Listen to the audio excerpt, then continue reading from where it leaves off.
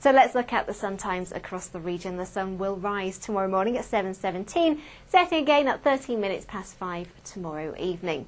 So tomorrow it will be a chilly start to the day, still quite cloudy, particularly across Lincolnshire, where there'll still be some outbreaks of light rain and drizzle, but this clears away during the morning. The cloud breaks up, we'll see it brightening with sunny spells, but a scattering of wintry showers. So there could still be a little dusting of snow to come at times during the day tomorrow, but at least in between some sunshine.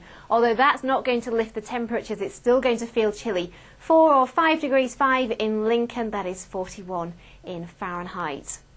Now overnight into Wednesday, we will see a little bit of snow pushing up from the south, particularly over the Wolds, but that will clear away during the day on Wednesday. A dry day, but mostly cloudy, maybe bits and pieces of light rain and sleet at times towards the coast, but for most of us dry, and temperatures around 4 degrees. Yes, he is on holiday, but it's great news that we are coordinated anyway. That's very good news. Thank you very much indeed, Lisa. Think of me in the morning when you get dressed. Oh no, that didn't work, did it? Don't forget it. See you. Bye bye. Now, losing your job is